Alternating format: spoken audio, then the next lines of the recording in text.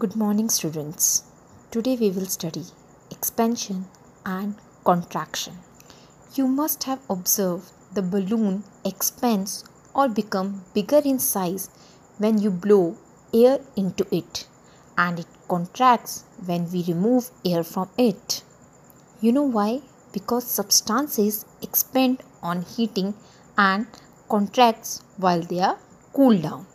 So what we have learned from the activity, when you blow air into the balloon, because of the hotness of the air, it expands and becomes bigger in size, and it contracts when you remove the air from it. Metals like gold, silver, iron and mercury expand on heating and contracts on cooling.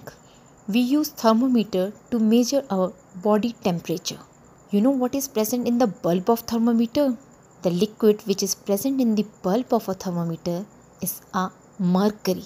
That is a liquid metal. When we measure our body temperature, because of our body temperature, mercury expands or rises up.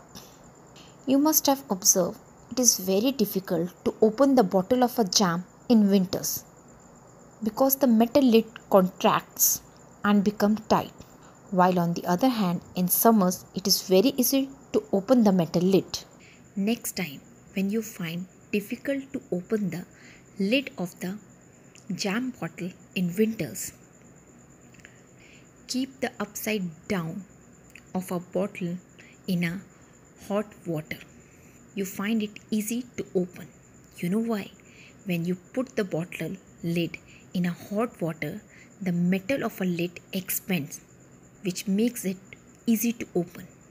These expansion and contraction are the example of physical changes which are reversible. Hope you all have understood the topic expansion and contraction.